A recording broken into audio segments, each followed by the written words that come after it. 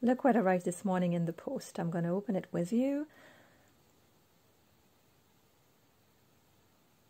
It's taking my time. Okay, so here it is. So it comes from Tom Studio. So that's the invoice printed on recycled paper. I love that. And then let's open the tiny envelope and reveal what's inside. Oh, I'm quite excited to test that. Okay, so I've ordered 2 of them. So these are the one dip wonders from Tom Studio. So it's, well, I think it's a genius invention. It's a tiny, well, I call it a retainer, which enables to capture more ink in your nib, and which means that you can write for longer, which is magic. So I've decided to do some tests with a few different inks. So this is black Sumi ink. And let's see how far I go without using the one dip wonder. Here we go.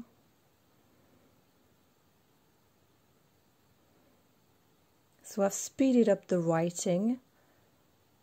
Okay, so I can go up till there without using the one dip wonder. Okay, so I'm now trying with the one dip wonder, and as you've seen, it's quite easy to insert, and it holds onto the nib with a magnet.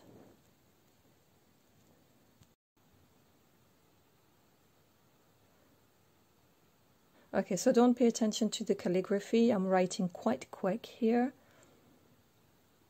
So don't judge the calligraphy. It's more to give you an idea on how long you can go with the same amount of ink if you just add the one dip wonders.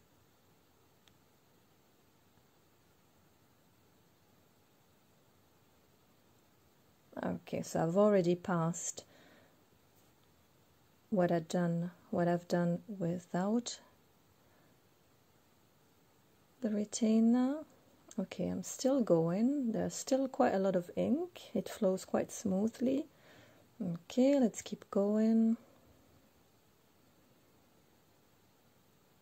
Wow, that's amazing. This makes such a difference.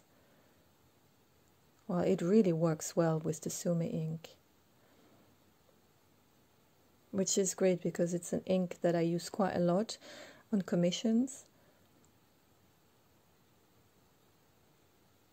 And I could still go further. I've just decided to stop and try some other ink. So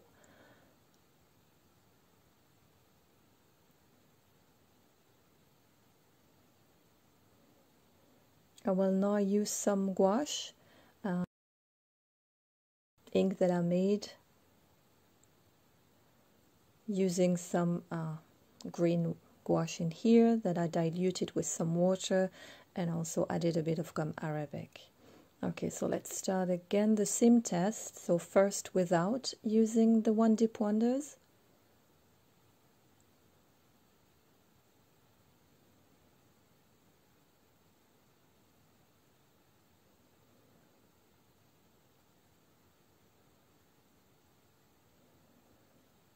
Okay, yeah, I've noticed that before, that I usually can go a bit further than using normal ink.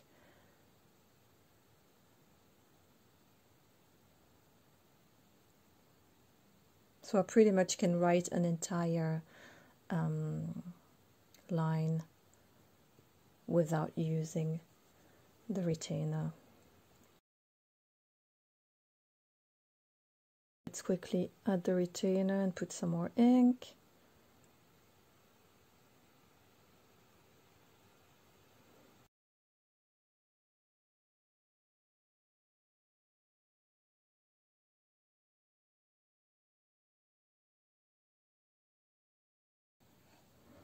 Okay, so I've passed it again.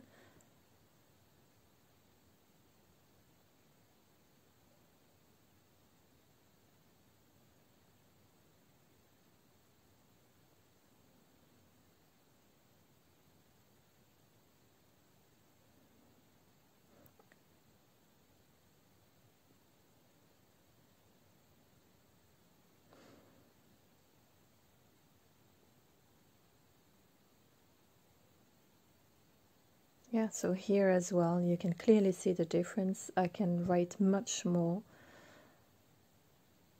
That's great. That's perfect. Because again, I also use a lot of gouache on my commissioned work. Okay, so let's try now with some Ecoline liquid watercolor. I'm going to be honest with you, usually I don't really use it with the pointed pen because, well, that's my own experience. I don't think it works very well. But let's have a go.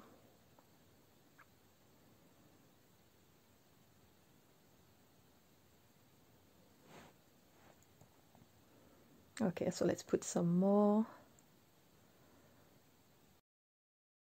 Here it goes.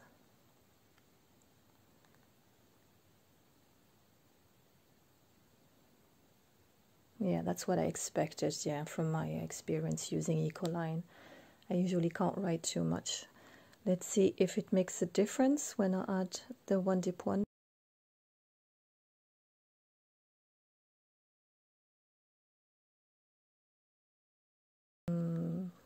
I think, yeah, I can see that it starts already to fade, the colors, yeah. So I'm not doing much more. Okay, it's not really a surprise though. Okay, yeah, but you can clearly see the difference when you use either the Sumi ink or the gouache. Okay, so let's do a last test. So I will use now some metallic watercolor that I will apply with a brush. Again, I will start first without using the one dip wonders.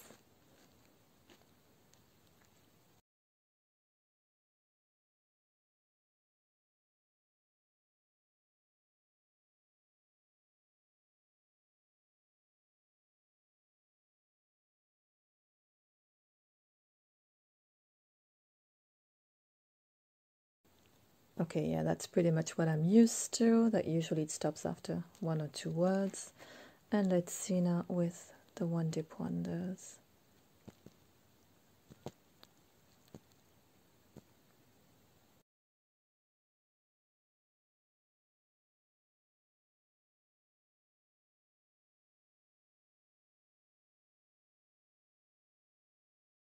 It doesn't make any difference, but it's not really a surprise, as if you go on the website of Tom Studio, they clearly mention that with some metallic watercolor, it doesn't really work well.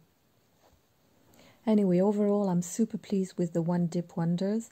I think it's a real game changer, and it makes a difference when you use calligraphy ink or gouache. In the description, I'll leave the link to Tom Studio's website where you can get the one dip wonders. Thank you for watching.